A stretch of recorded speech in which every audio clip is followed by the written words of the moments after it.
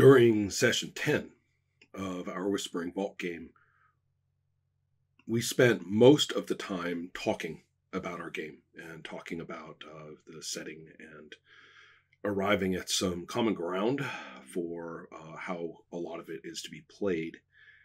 The main issue Adriano has written about already at Adept's Play, which seems, I say the main issue because it's the obvious one. It's the fictional element, which has to do with who are the judges of the retrieved unbidden that the stalkers find.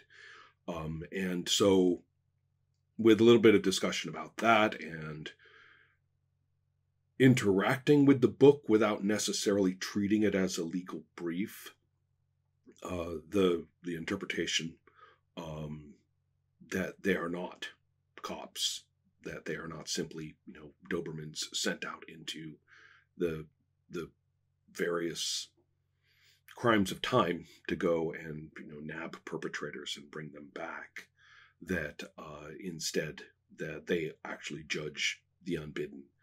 The book is a little odd about this in some ways, both yay and nay to this. The question of whether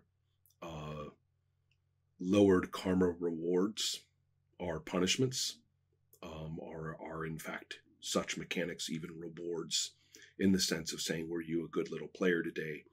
How do we interpret these things really critically? So, all right, it was a good discussion because we got somewhere and continued to play.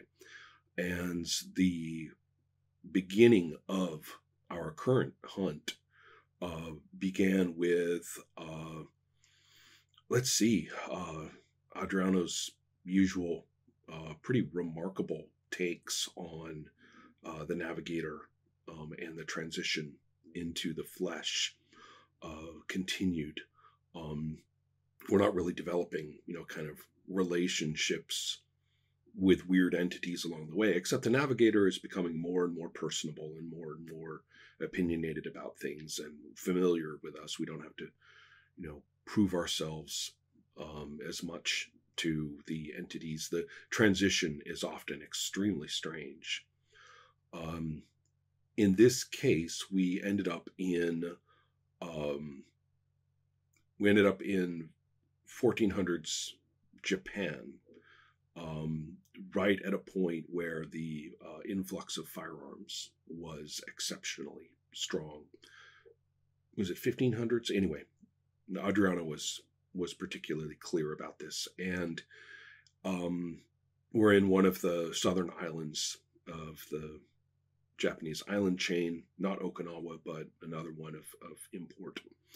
And it is evident that we are in the midst of a really, really severe enigma. The place is quite surreal. There are, robotic tanks, robotic people and weird, cockpit driven tanks roaming about and all sorts of things. Some kind of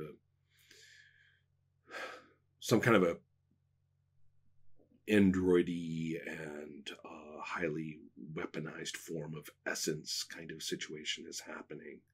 So anyway, that continued. We played only for about 20 minutes, enough to get there and to establish a dialogue with the supplicant, who was a Shinto priestess, and the depiction of the culture, both the syncretic Buddhism plus Shinto, plus both the historical transformations of society at that time and the impact of whatever this enigma is, are extremely vividly brought to us. And then those of us who are, interested in the history, which is all of us, chime in with pieces, and it's looking quite rich at the moment. Anyway, so then we move into playing session 11, which you can view.